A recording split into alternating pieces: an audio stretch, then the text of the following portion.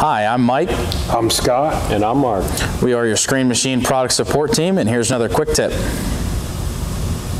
Today's quick tip is on a 516T, locating the electronic devices. Here we've got the control module. Next to it is going to be the fuse box with a description of what your fuse locations are.